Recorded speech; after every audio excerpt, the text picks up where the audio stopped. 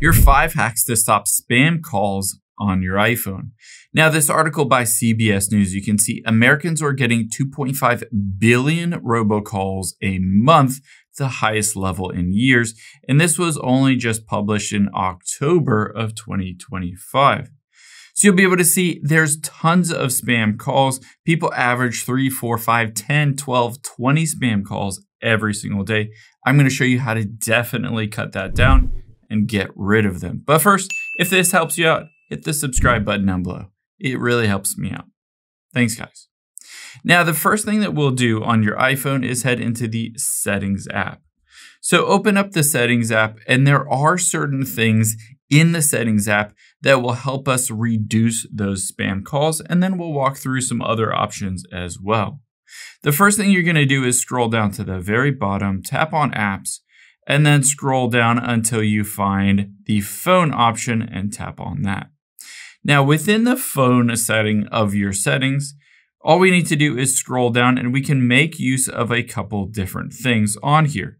If I scroll down, what you're looking for is whether you have screen unknown callers, and it looks like this. If it doesn't look like this, that's because you haven't updated to iOS 26. So just hop out of that section, actually just go back and go up, tap on General and Software Update. And then just update to the latest version because you need iOS 26 to be able to do all these things. So let's go back here to the beginning, scroll down, tap on Apps, and then scroll down until we get to the phone section again and tap on that. Now from here, the couple settings that we're going to turn on, if we scroll down, you'll be able to see the first thing is screen unknown callers.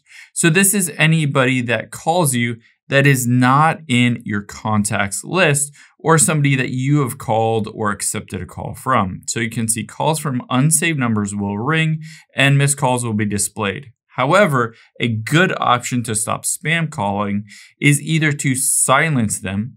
This says calls from unsaved numbers, aka ones that are not in your contacts list, will be silenced, sent to your voicemail, and displayed. So you'll still get the voicemail from them. If they leave a voicemail, you can listen to that voicemail and choose to call them back if you want.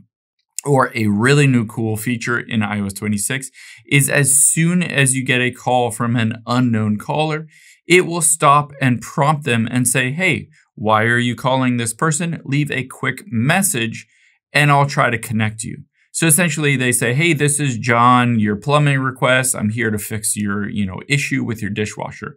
And then you can immediately say, oh yeah, that's right. I was calling John. I'm going to accept that call. However, you'll find a lot of times this will cut down on spam calls because essentially if it is truly a spam, they won't leave any reason. And essentially it'll silence those and you don't need to be bothered.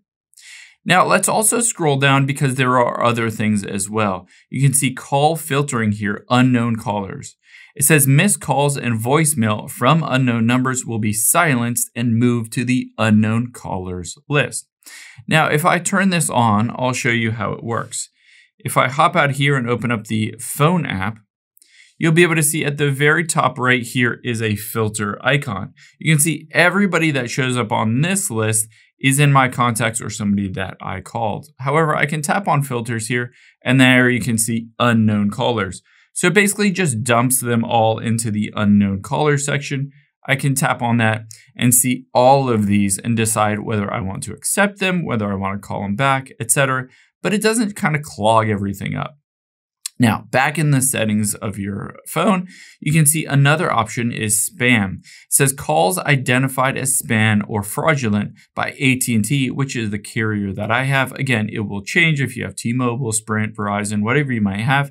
It'll say basically that specific carrier and their list of spam calls. So you want to turn this on as well. Now, a couple other helpful things, call blocking and identification. You want to turn on business call identification. This essentially means if that business is registered with Google or with these basically phone companies, it will show up and say, hey, Xfinity is calling you or AT&T is calling you, etc. And then you can also go back and tap on SMS and call reporting. If there is something within here, you can always toggle that on. However, keep in mind, all of these are options built into the settings app of your iPhone, and these are really helpful options, especially in iOS 26.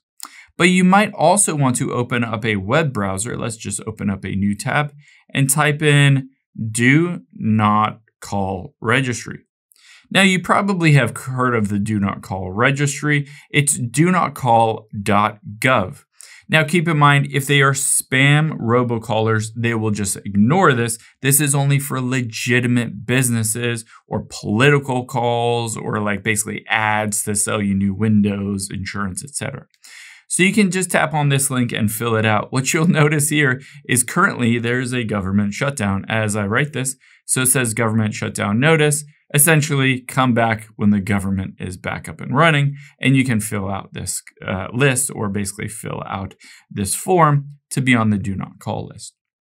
Now, the next thing I would recommend doing if you're still getting spam calls is there are lots of third-party great options. Now, all you need to do is head into the App Store, and then we can tap on search at the bottom right. Now, all we're going to do is search for spam calls. And then you can see spam call blocker here. If I tap on that, you can see some very big apps here that allow you to block calls.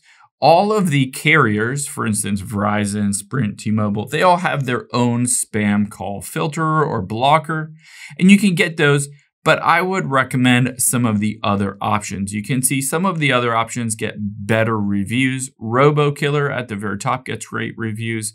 Another great one is this Truecaller. These are third-party apps not reliant on your carrier and essentially help you prevent all kinds of spam calls. They have both a free and a paid version. So if you tap download here to install this onto your phone, I'll show you what it looks like and how to set it up. It's really easy.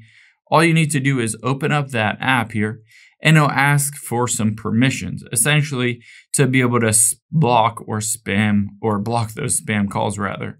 So just enter in the phone number, and then once you get that code texted to you, keep going, and then here I can just hit later. I don't necessarily need to sign up. Now you can see block spam calls. It'll walk you through what it does. You can hit continue. And now on here, you'll be able to see it says basically you can pay for it, but at the top left is that little X icon. I can just tap on the little X to get out of this, and I'll get right into this screen. Now you'll be able to see at the top right, it says inactive because I haven't fully set this up yet. So if I tap on that inactive button, it should pop up with the ability to make it active. Right now, that is not quite working. But basically, you can just tap on any of these as well and hit continue and share all contacts, microphone access, allow, notification access, allow. Now go through the process and then at the very bottom, blocking preferences. Again, you can hit enable now and now just turn these two on. After you've done that, after you've turned them on, all we need to do is go back into this app here and you'll be able to see it will start to block all of those spam calls. You can just go through this process. Again, you can always fill out this, you can sign in, you can pay for it, but you can also just leave it as the free version and it'll help to block all of those spam calls and help you get the peace of mind that you're only getting the calls that you intended to get.